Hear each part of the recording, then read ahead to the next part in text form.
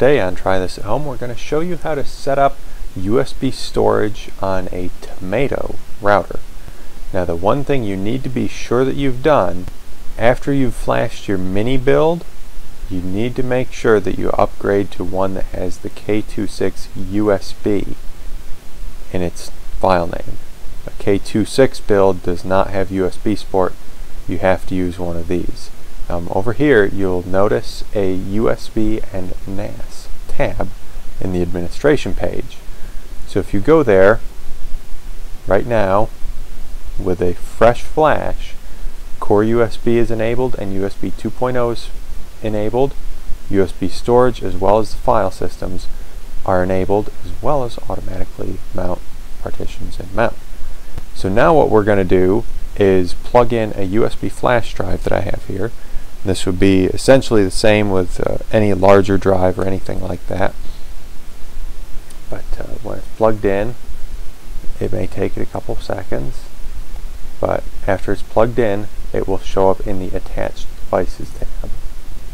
See? There it is. So PNY, USB disk, blah blah blah blah blah, and yes, it's already mounted. So that means the router can see it already. But to make it visible to the rest of your network, you need to go to either the FTP or the File Sharing tab.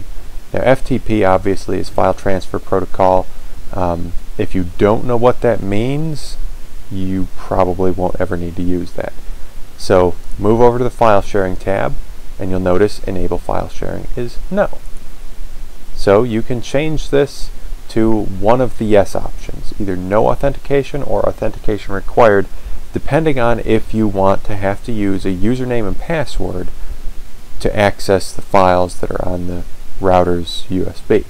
So no authentication. You can leave your work group as whatever your work group is.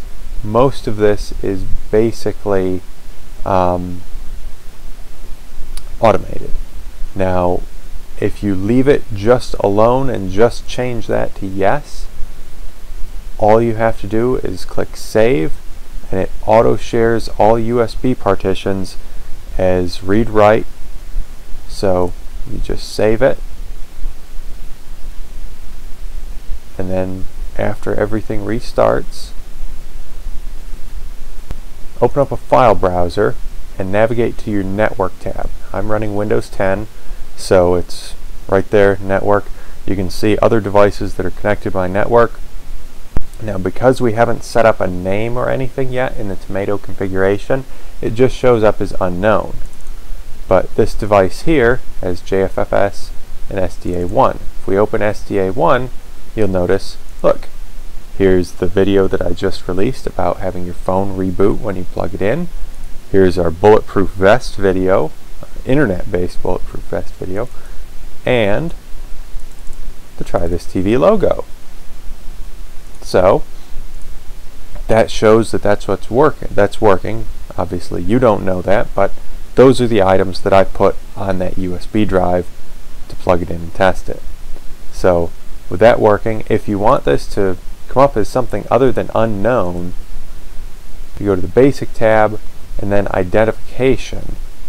You'll see the router name is Tomato USB, but the host name is unknown. So if you were to change this to Tomato, save it. It did take it a while for the network to come back up, but after it did, now you can see you have the rest of my network in Tomato. Well, hopefully this helps some of you out. Thanks for watching.